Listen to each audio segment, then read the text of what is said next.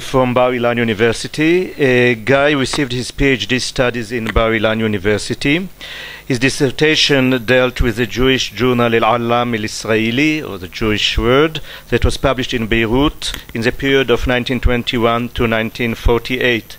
After receiving his PhD, he conducted a research about the Jews in Lebanon in the Ben-Zvi Institute as a Tony and Oded Eliashar, a research fellow. Since 2013, he is a lecturer in Bar-Ilan University. His research fields are the Jewish press in the Middle East, Haskalah or Enlightenment in the Middle East, and social political history of the Jews in Syria and Lebanon.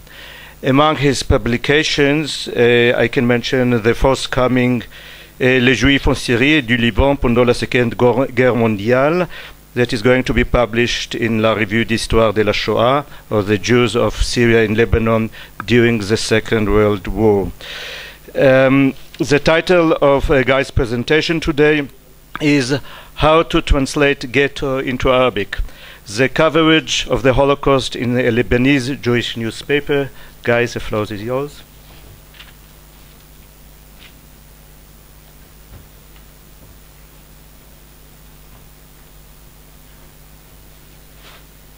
Thank you very much.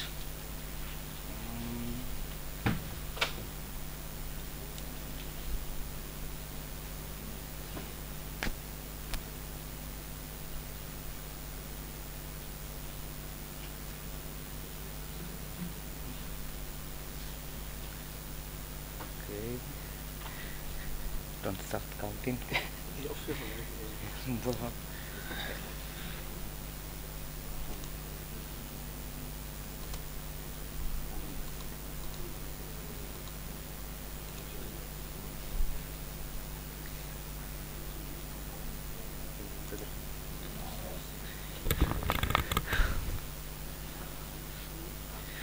Okay.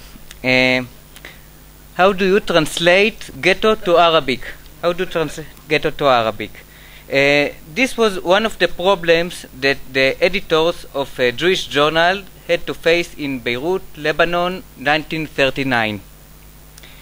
The journal was Al-Alam al-Israeli, the Jewish World, that you can see over here.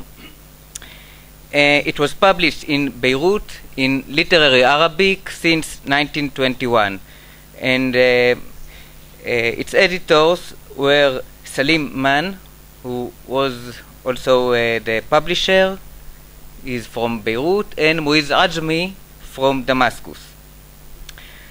This journal had two agendas. The first one was cultural and even identical assimilation in the Syrian-Lebanese sphere. And that is the reason why the journal is written in literary Arabic and not in French, that was the more common language of the Jews in Syria and Lebanon, the cultural language of the Jews.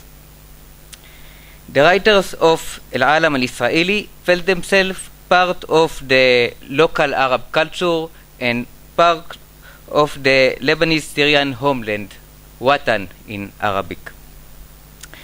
The other agenda was Zionism, or to be more precisely, Jewish nationalism, Qawmiya Israeliya in Arabic, and hence the name of the journal, the Jewish World. We are part of the Jewish world. And the coverage of the Jews under the Nazi regime is part of this agenda. But the coverage was through the editor's Syrian and Lebanese outlook, through their Syrian-Lebanese eyes. And this is the subject of the lecture. Two comments about the technical aspect of the coverage. The first is that most of the information about the Jews under the Nazi regime was from other newspapers, Jewish and non-Jewish, in Hebrew, Arabic, French, and English. The second is that the journal was bi-weekly. It was published every 2 weeks, and during the war, the authorities order to limit the number of the pages of all of the newspapers in Syria and Lebanon. So, summarize, the editors could dedicate only 2 pages to the subject of the Jews under the Nazi regime. And to those 2 pages, they had to cram all the information that they got during the past 2 weeks. It means that they couldn't publish every report they got. They had to choose those who seemed to them, to their point of view, more important or more suitable to their agenda. And now I'm going to the coverage.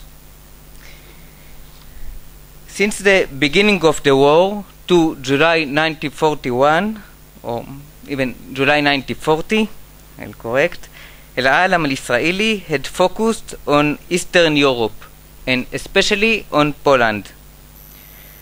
The coverage was on 2 subjects.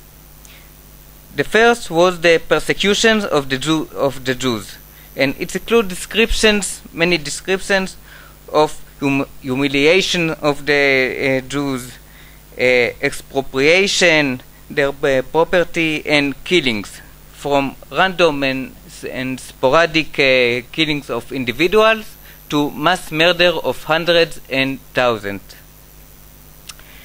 The editor saw all of those actions of the Germans as permanent increase of anti-Jewish activity that started in 1933 when Hitler raised to power. It doesn't mean they it doesn't mean that they underestimated it. We can see that they used the large and dramatic titles for the report. They used the term madabih from the beginning of the war, the madabih, massacres, and since 1941, ma'asa or ma'asa damia, tragedy or great disaster. The Nazi-occupied territories were called El-Jahim, the inferno, the hellish territories. And when we are examining the coverage in this stage, we can see that the editors emphasized 2 things. The first was that Hitler wasn't only against the Jews, but against all of the religious. Okay, not clear.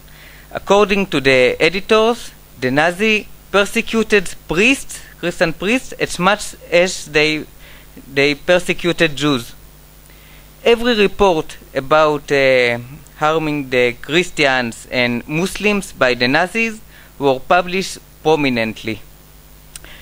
For example, the editor summarized an article from the Hebrew newspaper Davar, dealing with the Nazi occupation of Russia.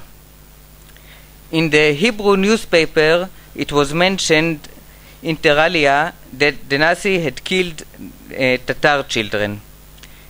Eyal al-Israeli published prominently that the Nazi killed Muslim children.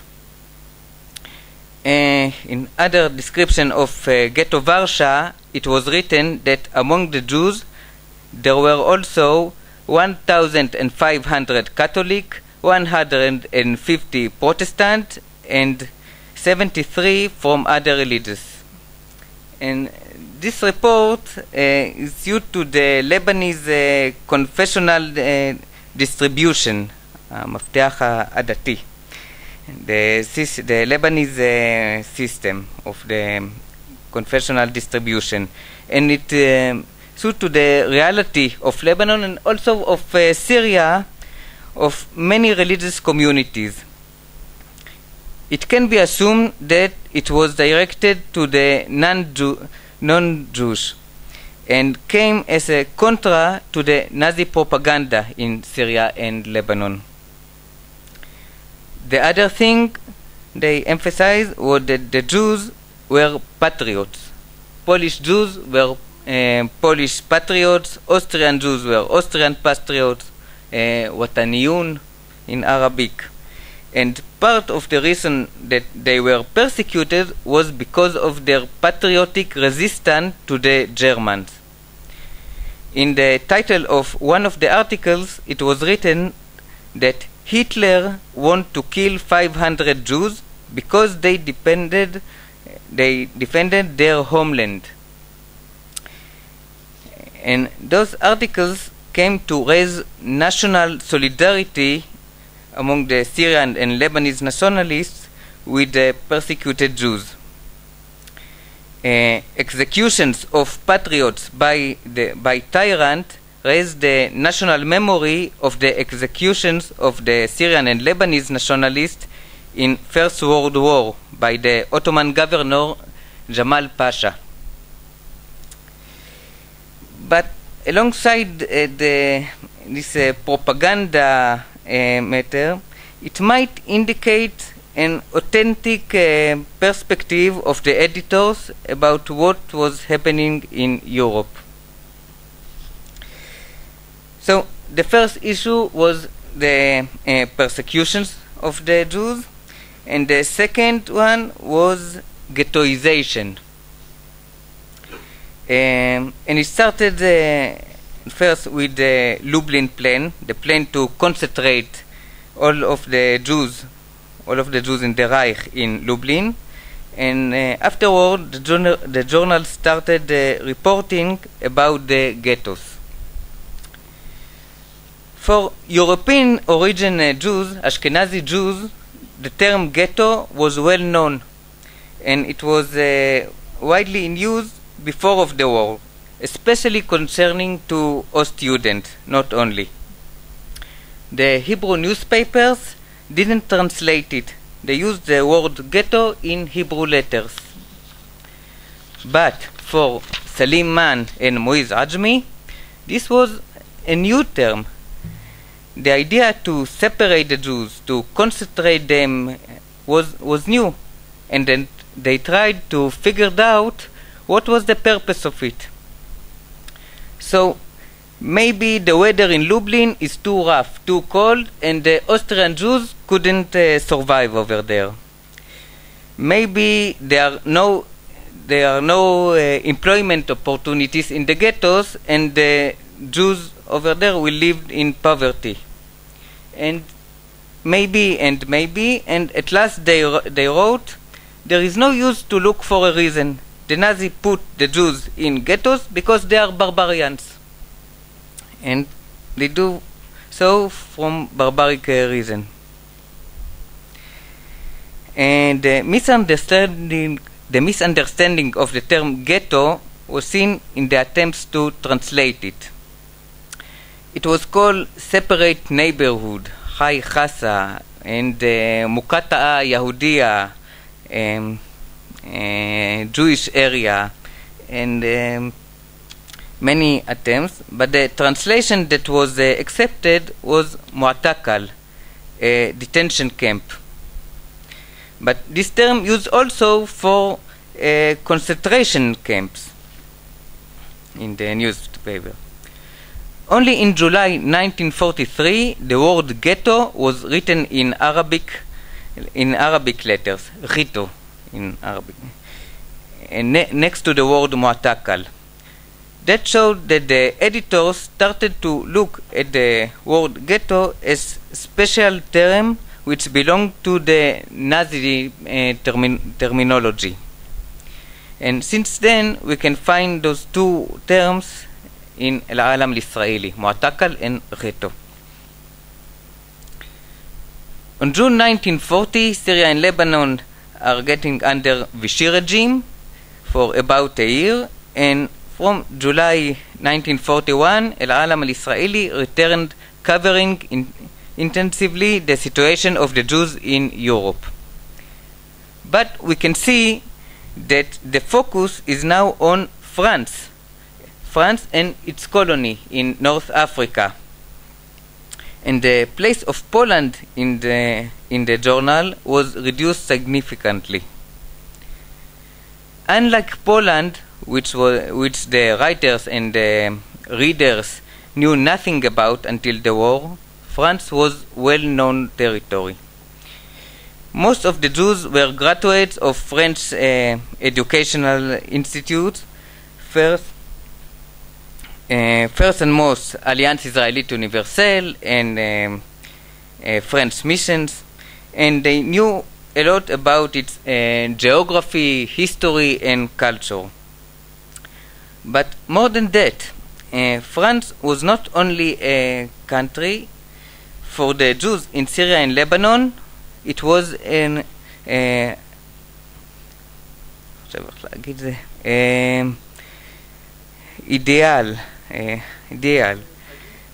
ideal, a sort of mental homeland. It was the capital of enlightenment, the capital of the tolerance toward the Jews. And they identified with all their heart with the French slogan, Liberté, Égalité, Fraternité. And not only the Jews. The fact that in France, the bride of Europe, there were race laws and persecutions was a great shock, a crisis. And also not only for the Jews. The coverage of France was not only by reports, like in Poland, but also in editorial articles and large essays, and it lasts until the occupation, or until it released by the Allies in 1944.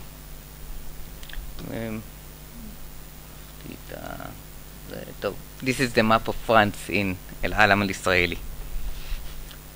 The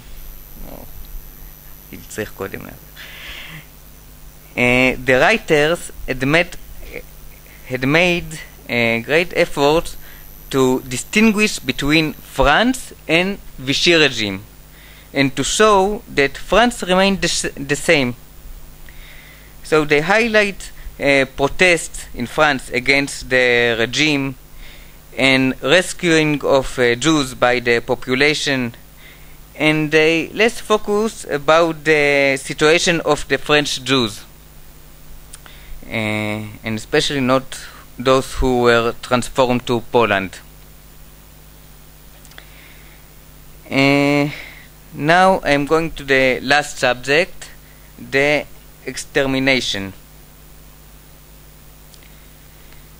The writers of and the editors of Al-Alam al-Israeli started to talk about extermination, istisal shafa, only after the official announcement of the British Foreign Minister Anthony Eden at the end of 1942.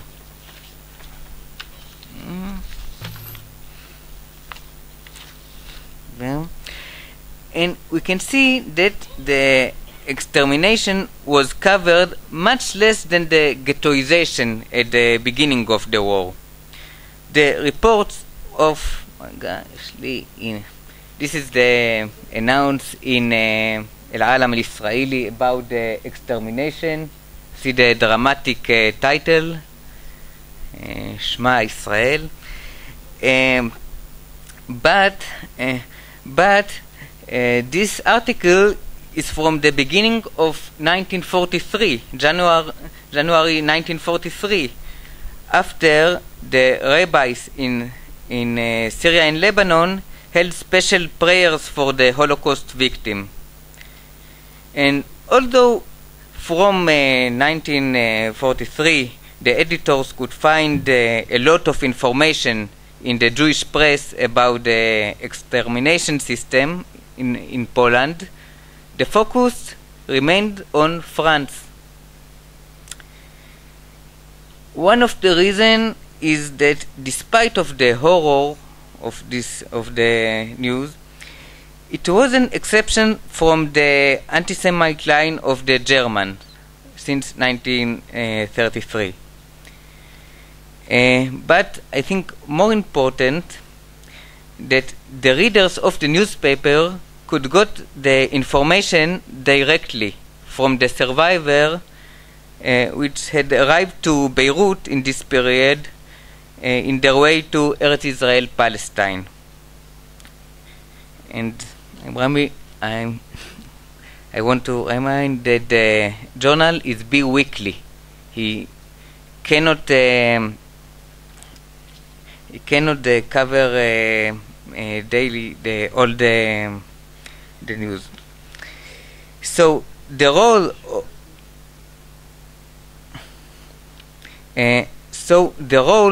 of Al-Alam Al-Israeli, as the editor saw it, was not to inform, to report about the extermination, but to encourage the Syrian and Lebanese Jews.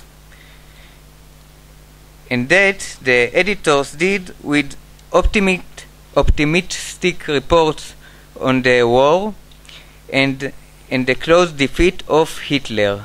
And this is the defeat of Hitler. In conclusion, I wanted to show how the editors and the writers of Al-Alam Al-Israeli translated the great tragedy of the Jewish people through their Syrian Lebanese core perceptions. And through the journal, they had created a unique Jewish Syrian Lebanese version of the story of the Holocaust. Thank you very much.